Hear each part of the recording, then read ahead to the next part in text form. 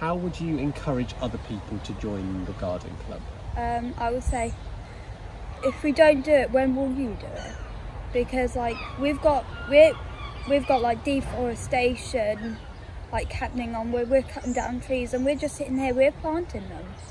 And like if we have like an extra pair of hands, like maybe 10 or a couple, I don't know, it would help quite a lot.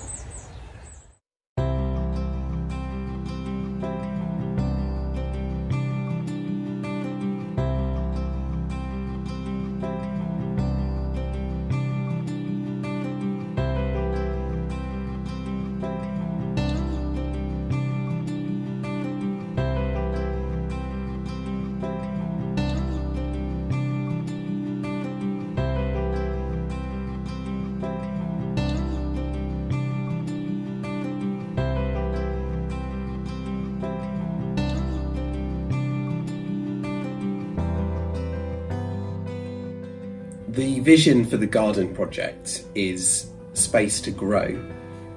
That works on a number of levels. It's a space for young people to grow fruit and vegetables.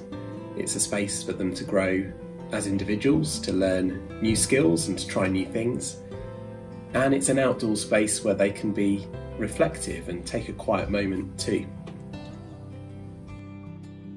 When COVID began and restrictions came into place, it was really sad that we weren't able to do as much in the garden as we would have liked. A whole spring and a whole summer went past where we weren't able to nurture and grow in that space. Coming back to school and coming out of the pandemic, the garden plays a really key role in helping us to build back greener, build back better. The garden acts as a therapeutic space where students can be outside, they can safely connect with their friends and their peers, and they can learn a new hobby and a new skill. For me, it's been great to see young people back outside, planting, watering, growing, spending time by the wildlife pond, noticing the bugs and the insects and the bees again. All those things that were some positives of the lockdown, the ability to slow down, to notice nature and to reconnect with the outdoors, are some of the things that the garden project can help remind us of as we begin to get back to school as normal.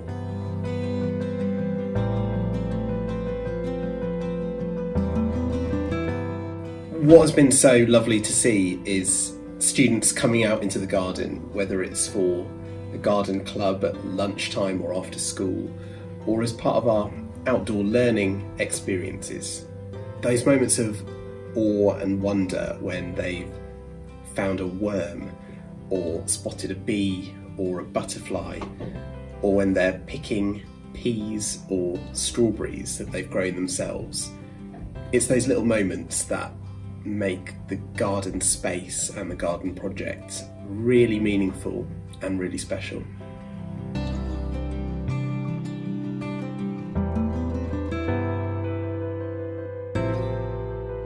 The garden is a good place to relax and enjoy peaceful and quietness. What kind of things do you do when you're in the garden? Sort out the polytunnel and help with the weeding. What I love most about coming into the garden is that we get to work in the polytunnel and all the people that help out with the garden. I think what I've learnt most about being in the garden is how to help out the plants and how much everyone cares about the garden. What I've learnt about the garden is it's a fascinating and interesting place with lots of different creatures and animals and plants. When I'm here, it makes me feel happy and excited because I'm with everyone who loves the garden and we get to help out staff.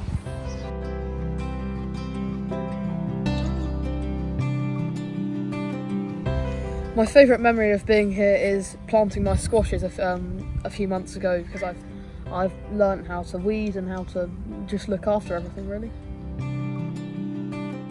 What I like most about coming to the garden is being with my friends and seeing how nature works, and I've enjoyed really watching it grow. It just makes me feel really safe and happy, and it's just lovely to be with my friends.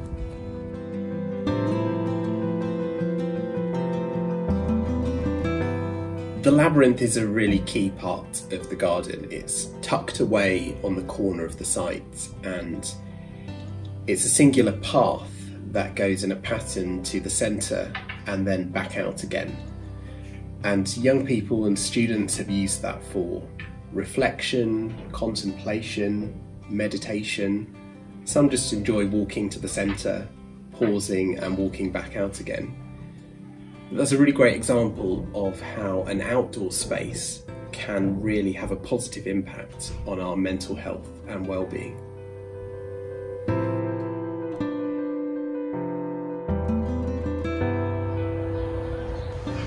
Katie, what do you love most about being in the garden? What I like most is when I come in and I see everyone working, like taking out the weeds or putting the tarmac on, which we've done. Or like when I go into the polytunnel and like Ben and Katie's working in there. What's your biggest achievement in the garden? My biggest achievement is naming Isaac Newton. Who is Isaac Newton? The newt in the pond.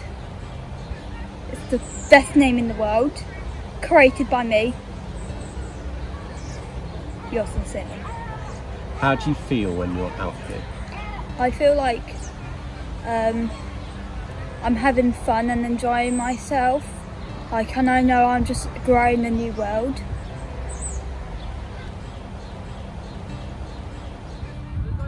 One of the other jobs that I do, except from doing the polytunnel, is litter picking.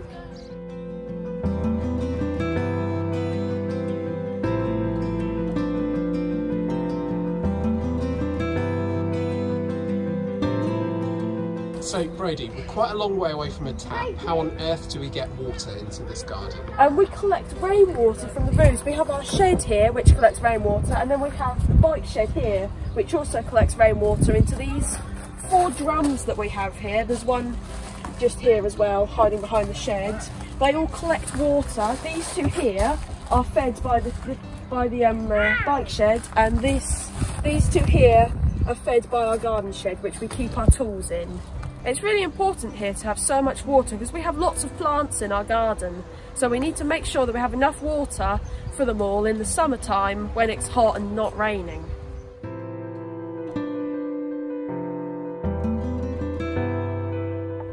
What made me come to a gardening club was the fact that Brody introduced me to it, and I don't really have enough time to go to my own allotment, so I do it at school instead.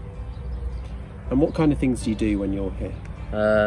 Well, today I dug up potatoes and carrots.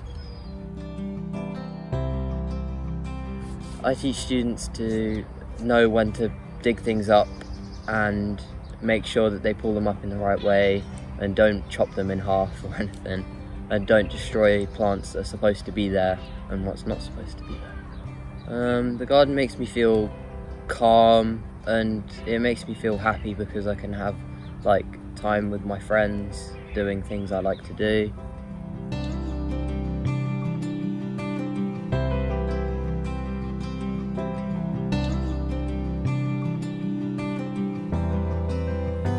The garden project has been a great way to further connect the school with the community as well. And so far, when we've been able to, the garden has hosted community maintenance days. We've had volunteers from lots of local churches come and support, building raised beds, clearing weeds, cutting the grass. It's been a really great space to connect people together, and post-COVID, we're looking forward to doing that so much more.